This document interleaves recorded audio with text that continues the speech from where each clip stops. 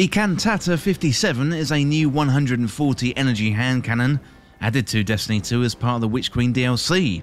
This hand cannon is an absolute unit in PvP, allowing you to take out Guardians left, right and centre.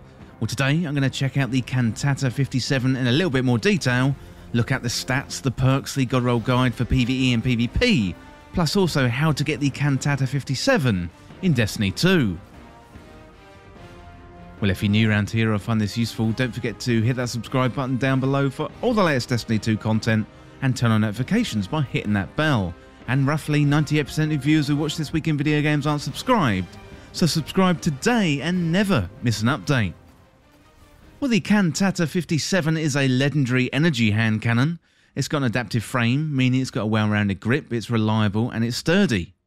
Looking at the stats, we got a whopping 84 for impact, 51 for range, 56 for stability, 57 for handling, 51 for reload speed. It's a 140 rounds per minute hand cannon with 11 in the magazine.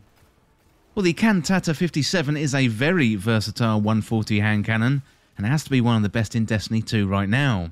We've also recently had the Crisis Inverted, that is a Crucible exclusive weapon, but I think the Cantata-57 could be even better than that one. Now, it feels really quick to use, plus it packs a real punch, whether you're in PvE or in PvP.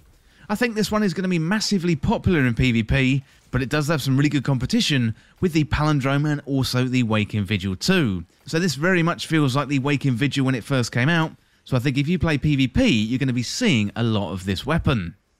Well, the Cantata-57 also has the basic origin trait of the Surus Synergy, and this is where reloading grants the weapon bonus handling and also reduces incoming flinch for a short time. Well, next up, let's have a look at the Cantata-57 God Roll guide. So for PvE, corkscrew rifling, tactical mag, rapid hit, and vorpal weapon would be a decent roll. So for corkscrew rifling, you get slightly increased range and stability, and also slightly increases the handling speed.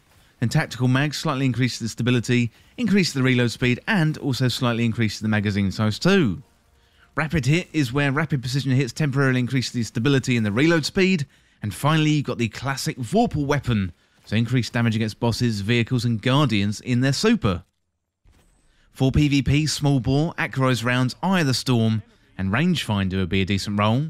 And also opening shot is a good alternative to rangefinder too. So with small bore, you get an increased range and stability, and Acro's rounds again increases range, always good for hand cannons in PvP. Then we got the Eye of the Storm, so this weapon becomes more accurate and boosts handling as your health gets lower. Then finally you got rangefinder, so aiming with this weapon increases its effective range and also the zoom magnification. Well, finally today, let's have a look at how to get the Cantata-57 in Destiny 2. Well, to get this hand cannon, it is a world drop weapon, meaning it can come from a bunch of activities like ranking up at Banshee 44 in the tower, completing quests, public events and also lost sectors, and also ranking up at vendors around the planets and the moons. So I had some luck ranking up at Finch on the Throne World. So I ranked up to level 30, picked up all the rewards at the same time, he showered me with loot, and I did get a couple of the Cantata-57s. So given it's in the world loot pool, it should be fairly easy to get, you just have to have a little bit of luck.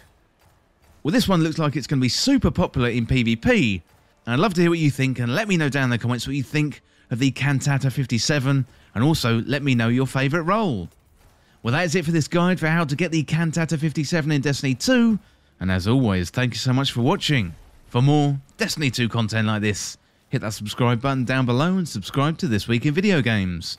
Or you could check me out on Twitter at TWIVG Podcast. If you enjoyed this video, found it useful, liking and sharing the video would really help me out. Otherwise, check out the other videos on the channel. Well, thanks again, and I'll see you soon.